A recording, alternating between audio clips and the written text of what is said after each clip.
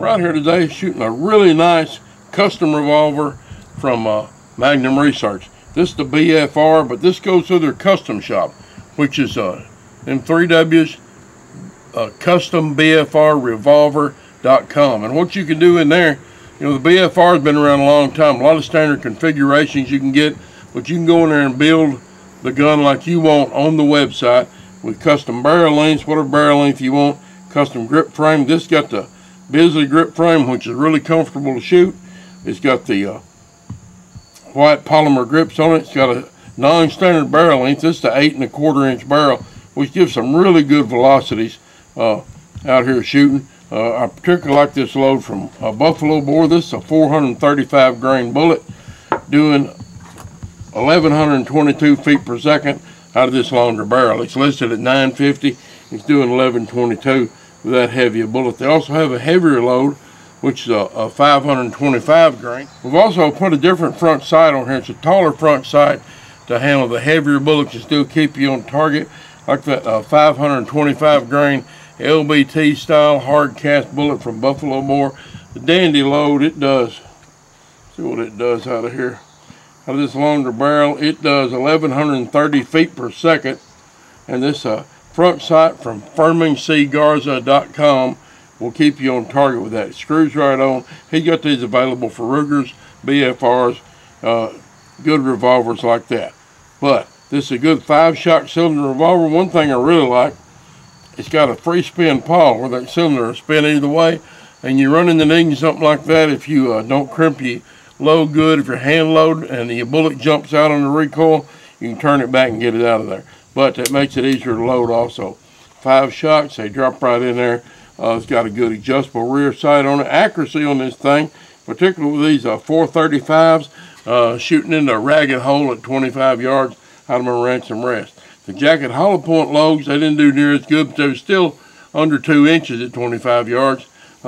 Ransom did not have an insert for this Magnum Research Bisley grip, but the Freedom Arms Model 83 grip insert worked really well, held it where it needed to be. But accuracy was superb out of here. One reason for that, they got nice accurate barrels and it's fitted tightly. This has got just 0.02 of an inch barrel cylinder gap, which is great.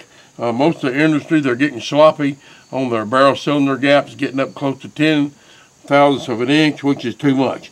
You lose velocity, you lose accuracy, it suffers for it. This got a good tight barrel cylinder gap. It's got a screw in the base pin so your base pin will not jump. Everything about it is just what you want on a nice custom revolver.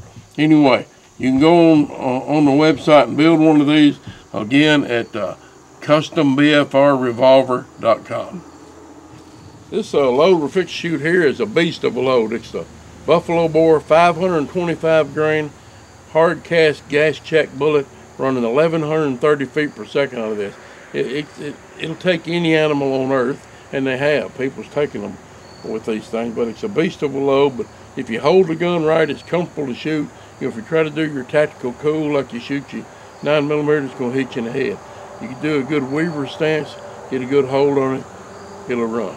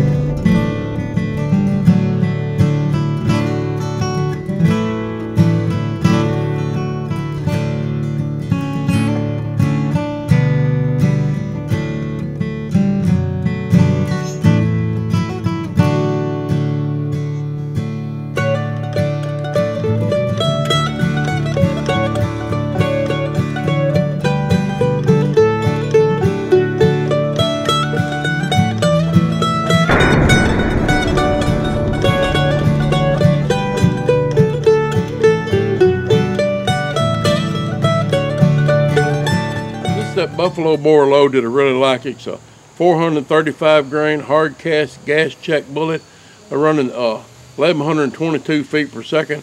I did this 8 1/4 inch barrel, and it was consistent, really consistent on the velocities.